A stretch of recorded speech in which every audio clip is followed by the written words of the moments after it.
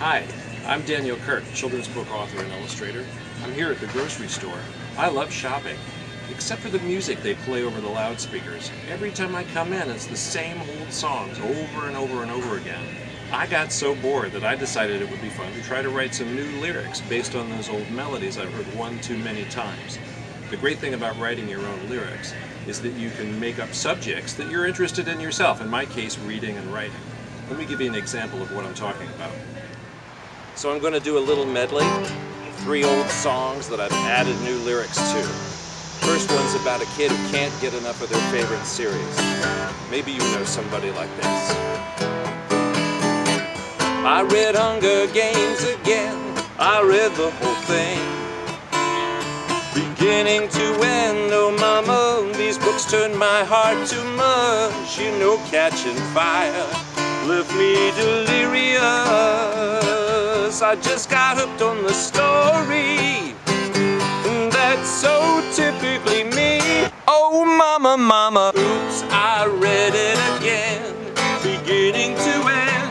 Got lost in the plot. Oh mama, you say there are more series to try.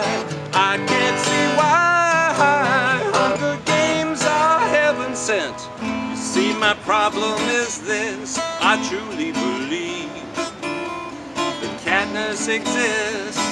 Oh, Catching Fire was the best. This trilogy rocks. No other books pass the test. I just got hooked on the story. That's so typically me. Oh mama, mama, oops, I read it again, beginning to end. Got lost in the plot. Oh mama, Percy Jackson, Harry Potter are fine, but they're just not mine. Hunger Games are heaven sent. Back in the 1980s, people liked to dance almost as much as they like to read. You can tell by the way I flip the page, I'm a bookish man up on the stage. A book lets me sail through the day while my brain goes somewhere far away. A book is truly something fine. I love the cover, flaps and spine. I read all day from dusk till dawn. The smell of paper turns me on. Whether you're a mother or whether you're a brother, you're reading a book, reading a book. You will not be napping when the story starts to happen. You'll be reading a book, reading a book. Well, a book's the best way you can fly. It can make you laugh, can make you cry. They may call you bookworm, call you nerd, but you got the power of the word. A good old-fashioned book is real. I love the look, I crave the feel. I tell you true, I ain't no liar. A book will set your soul on fire. Whether you're a mother, whether you're a brother, you're reading a book, reading a book. You will not be napping when the dialogue is trapping. You'll be reading a book, reading a book. Here's some advice for grown-ups.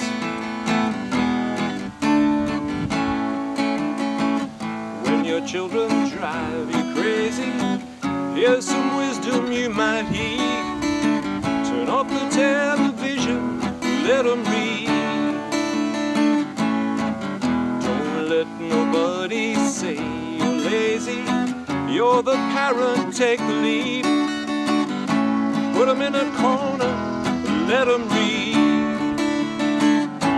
Let them read, let them read, let them read, let them read.